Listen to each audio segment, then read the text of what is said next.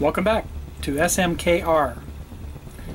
Now it's time for a book review. This is Warplanes of the Third Reich, and it's by William Green.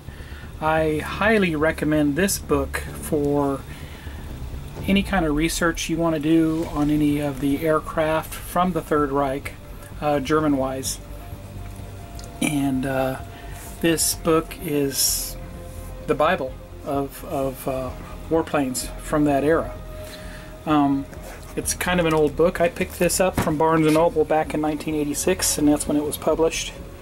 In this case, probably the second time it was published. I think it originally came out in 1970. I didn't pay $37 for it. I paid about $17 for it.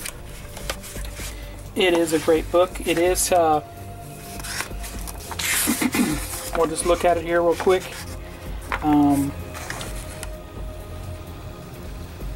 You can actually find this, used copies of this book on Amazon and some of the other used booksellers out there. Around $25 is what I've seen, so it's well worth the $25 if you can find it.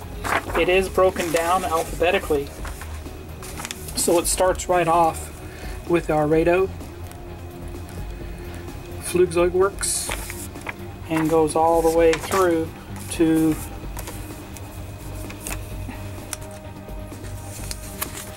the Junkers, or the Junkers, okay?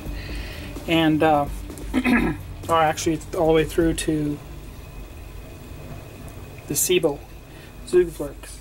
So excellent resource. It has histories on these airplanes that are out there. For example, the Heinkel HE-70F2, and gives nice 3-view drawings, gives any photographs of those aircraft, gives descriptions and histories of them, and any kind of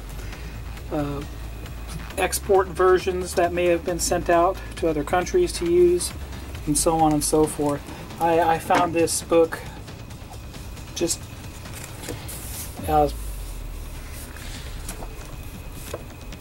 fantastic to research any kind of aircraft, German aircraft, that I might have a curiosity for, or something I might want to pick up in a model kit or anything like that. So I would highly recommend this book by William Green. He's got a few other publications out there that are just as good. So if you look for the author William Green, you'll find some of his other books that are out there. But like I said, highly recommend Warplanes of the Third Reich by William Green. And if you don't have it in your library, I would highly recommend you get it while you can. Thanks for watching, and go build something.